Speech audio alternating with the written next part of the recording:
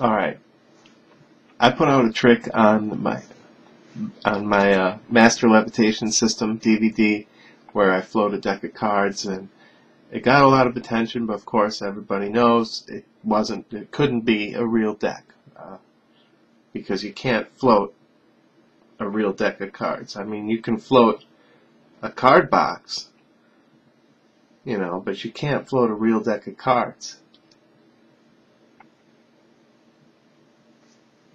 Watch. This is hanging on one strand of my new thread, the Vectra Line. Check this out. This is not trick photography. This is a full deck of playing cards. Bicycles. 52 of them.